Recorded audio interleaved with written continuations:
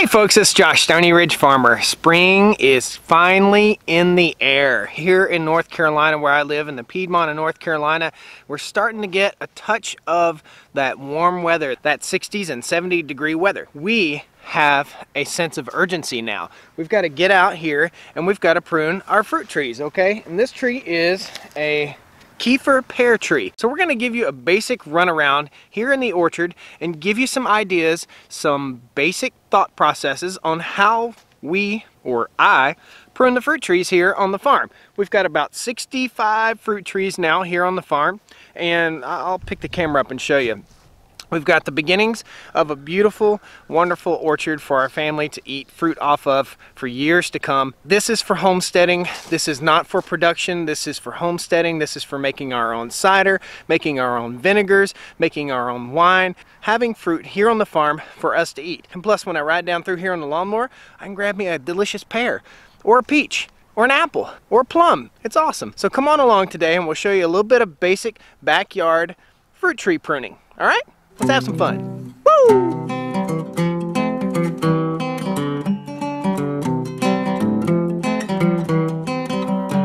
Stoney Ridge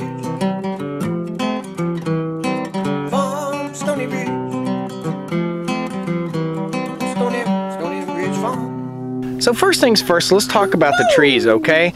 Now this is a pear tree right here, and I'm going to show you the limbs that we don't want. The things that we don't want. Just give you a basic rundown of information that you need to know for pruning your trees, and this will pertain to pruning your trees in the winter, in the late winter. You can look at the trees now and tell that they're not even starting to bud. This is the perfect time. There are not a lot of pests, and the risk for the tree getting some sort of infection or disease is pretty low this time of year. So as we look at the tree here, you can see several branches that are growing inward. We want to get rid of those, and branches that are touching one another that will end up eventually rubbing one another. Those are not beneficial branches, okay? We also want to look at the angle at which these branches come out. We don't want a very sharp angle. We want the angle to be somewhere near a 90-degree angle. The closer to a 90-degree angle, the better off it will be. So what you need to know is a wintertime pruning promotes growth and a summertime pruning retards growth. So here we have an example of a tree with the branches coming off just like it should, coming out to the side almost at a 90-degree angle. This one's coming out nicely. The central leader right here is growing good, and if you go around the tree, you can see that this branch right here may be a weak point, but we'll have to see as time goes on. When you're trimming major limbs off like this, you need to be thinking, is this limb shading the limb below it? No, it's not. Is this limb shading any limbs? No. Is this limb shading any limbs? Well, we've got a little bit of an issue here. So we've got a little rot going on right here. You can see that right there. So I think we're going to take this guy out, or at least cut this one back, because this one is going to shade this limb. And you can see the deer have damaged my trees a little bit here too. Now as you look at the tree further, you can see that this is growing over top of this guy, and this one is growing inward. We want to open the tree up and bring more light into this tree so that we have more fruit. More light means more limbs, means more fruit, means a better growing tree. And we want healthy trees. These trees are all within 2 to 3 years old, or within 2 to 3 years of planting. Coyotes, there's coyotes back here. So guys, we've been having a lot of trouble with coyotes lately. That rooster crowing might have got them called in. I got my pistol with me today. We've been having some serious coyote problems. They've been trying to get in the chicken coop at night. The dogs are barking at them. So I hear them. They're probably 300 yards away through the woods. But anyway, let's get back to it. By the way, a guy gave me this holster. It's from Cold War Concealment. It's a local company right here in North Carolina. It's called Cold War Concealment. He makes custom holsters. Here, I'll show it to you again. He makes custom holsters. This is a Smith & Wesson M&P 9mm. I like it. He can do all kinds of custom colors. Anyway, back to the fruit trees. So there are several different schools of thought on trimming a tree. There's the central leader method, where one central leader goes up, and then there's the open center method, where you're trimming the tree back so that it is open in the middle and shoots off large limbs kind of curling up. We really need to go to the orchard and have the orchard guy explain it to us. But for now, I just want to walk you through what I'm going to do. So if you're going to trim your own fruit trees, there are a couple tools that you're going to need to take along with you. We're going to need this little guy right here. It's a Corona. It's called a razor tooth saw, and basically it's for getting your larger limbs. I don't know that we'll need that today because our trees are fairly young and fairly new. And also, this is the Corona brand, and it's really, really good. This is the third pair that I own. I keep one in the Gator, I keep one in the truck. I keep tools on the truck because you never know when you'll need this guy or this guy to get something out of your way on a farm road. So I keep the tools on the truck. But this is a Corona brand also. And these guys are just farm essentials, things to have. I'll post links down below to these tools. Tried and true, trusted. This guy especially is a very trusted tool here on the farm. That thing is heavy, heavy duty. All right, so let's get busy and I'll show you trimming a tree, because that's what you're here for, right? All right, let's examine this tree. See these branches, these low branches? They're just no good for anything. They're just energy sucking branches. So we're gonna go ahead and we'll get our cutters and we'll snip those off, okay? We're gonna cut back here. See, there are growth rings right here, and that's where the hormone is, the growth hormone in the tree. If you cut it here, that is going to cause new growth. If you cut it back here, you get in that growth ring and you cut off that new growth. Now you're going to think I'm scalping this tree, but if you look here, you can see there are 3 major branches. 1, 2, 3, and they're all coming off at the correct angles that we want. There's also another one here, but this angle, this crotch angle right here, is just a little tighter than what you see here, okay?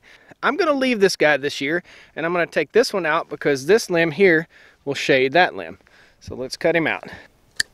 Now with these apple trees, I don't want a shoot shooting up to the sky here. I want to be able to pick my apples, so we're gonna do a drastic cut right here, and we're gonna get rid of this guy. We're gonna get rid of that central leader right there, because I want this tree to bloom out like that, okay? So that I can walk all the way around it and pick my apples. We'll get rid of these little dudes.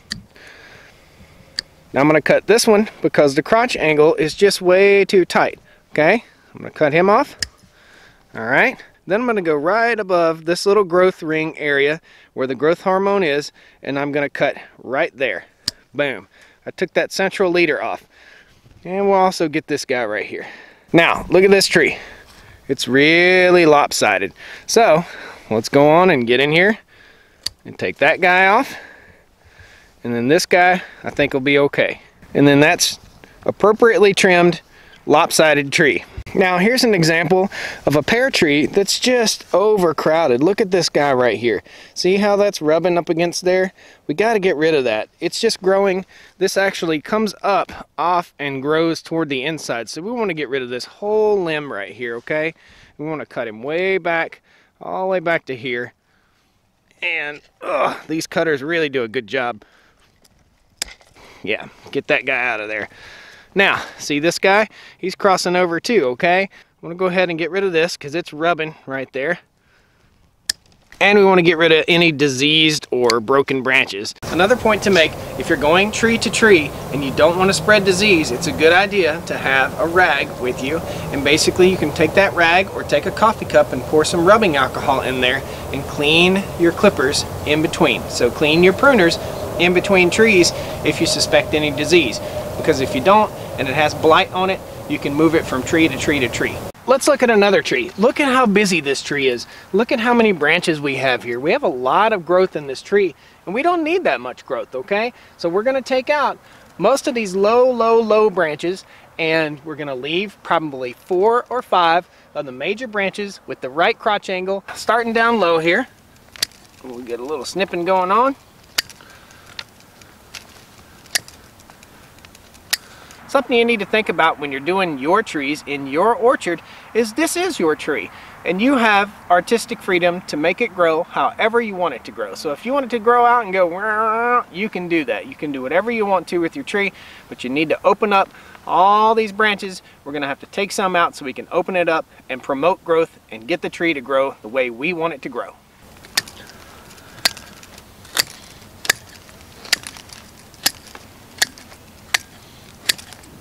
There's no real wrong way, but you'll learn over time what you did wrong, and hopefully you'll learn from it. So the next time you do your fruit trees, you'll learn a little bit more. Now, I'll trim my trees probably a little bit different than you'll trim your trees, and a pro orchard guy will probably trim them a little bit different. I suggest you go online and you watch a bunch of videos, okay? Pile all that knowledge before you go out and you cut your fruit trees, take yourself some notes, and get out there and work and have some fun and enjoy your life. Be outside. It's beautiful out here today in our beautiful orchard, and I'm really happy to share it with you guys. So the major take-home messages here are, when you trim the ones that have the sharp crotch angle. You're shooting for a 90-degree almost crotch angle. If something is really tight, it's gonna make a weak spot, and that branch is gonna crack and break at some point. Get the crisscross growth out. All that crisscrossing growth, anything that's touching any inward growth. You want to get rid of that inward growth. If you have to cut the top out of the main leader, the central leader of the tree, be sure you leave about that much, about 3 buds on it, so that in the springtime or in the summertime, it starts to grow outward like that. So that's it. You want to have a beautiful orchard? Make it your own. Get out there and trim your trees. Get out there and trim your bushes. Make your place look beautiful. Do something that'll make you proud. I'm gonna get busy. I got about 3 hours worth of trimming to do and about 20 minutes worth of sunlight left. Time to get busy, guys. Thanks a lot. I hope you learned a little bit. Be sure you clean your tools in between your trees. Click the like button. Subscribe to the channel if you're not already subscribed. And if I see a coyote, I'm gonna leave the camera rolling and I'm gonna bust his butt, because we got coyote problems here on the farm. Thanks a lot, guys. Thanks. Be sure you subscribe to the channel if you're not already subscribed. Click the little bell down there and share this on social media. It'll really help the channel out. It'll help me grow. All right? Thanks for coming to the Stoney Ridge. Woo! Well, come on down to the Stoney Ridge. Bring your wife and bring your kids. We're living life pure and sweet. That's the way it's supposed to be, Stoney Ridge.